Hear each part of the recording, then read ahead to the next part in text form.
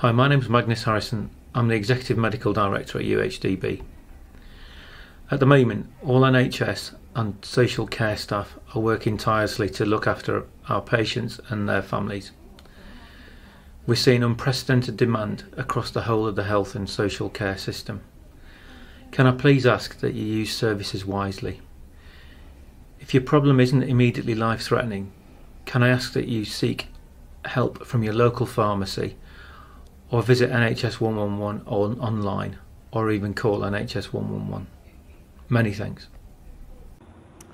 It's not true that GP practices are closed. They are open and busier than ever before, seeing more patients face to face than they are treating over the phone. The COVID-19 pandemic is still here. Please continue to act responsibly and with caution.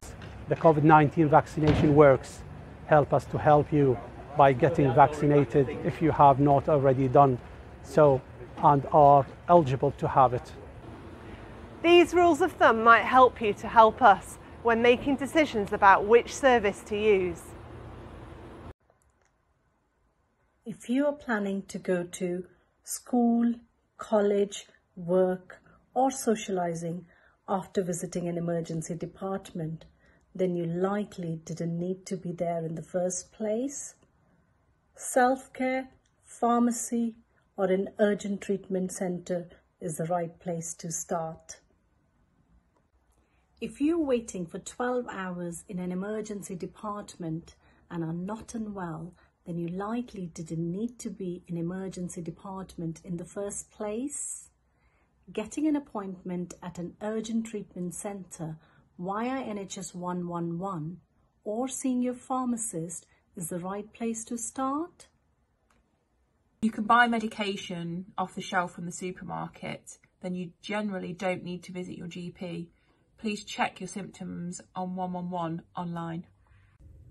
If you have a concern about something that you can't see, such as a cough, pain or something under your skin, such as a lump, then check it out with your pharmacist first. More often than not, they'll be able to provide treatment.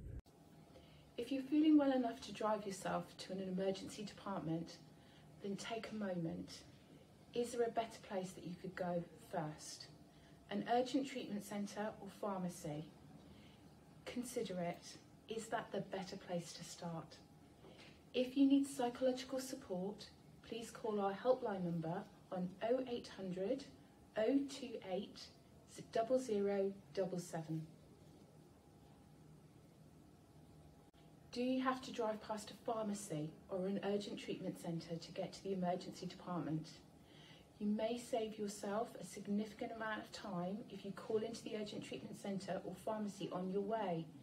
Our average waits in the emergency treatment centre are currently 1 to 2 hours. At the emergency department, this could be 6 to 7 hours. At a pharmacy, this could be about 10 minutes. And your pharmacist will be able to give you really strong and good clinical advice. If you have a psychological need, please call our helpline and we'll talk you through how to get help. Our number is 0800 028 0077.